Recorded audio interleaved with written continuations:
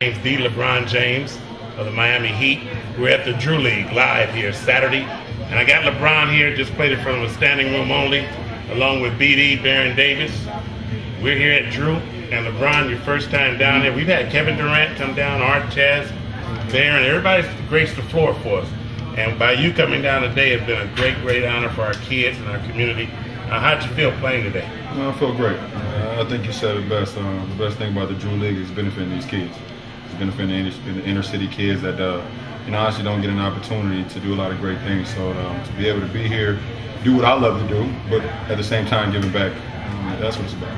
And doing that, these kids had smiles on their faces they'll never forget. And like I said, growing up, you've been to that before. We saw your documentary as a little kid, and it really touched us. We took a lot of these kids. We took 2 buses load when your documentary came out. Out there. Yeah, we were out there a couple of years ago, and we hung out. We took like 60 kids. They enjoyed it. They saw what was going on. They saw the real LeBron James, and that's what we felt today when you came in, man. To do this in the inner city with not a lot of big cameras and publicity, for you to do this, man, is huge, and it's great. Well, that's what it's about. I mean, myself and BD, we don't do anything for the cameras.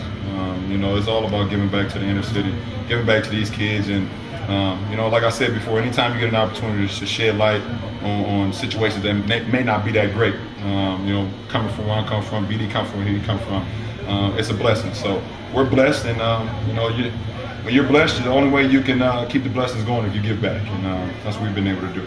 Well, I'm not going to hold you. I appreciate it. Hopefully you'll come back. Hopefully you and BD will suit up. There's a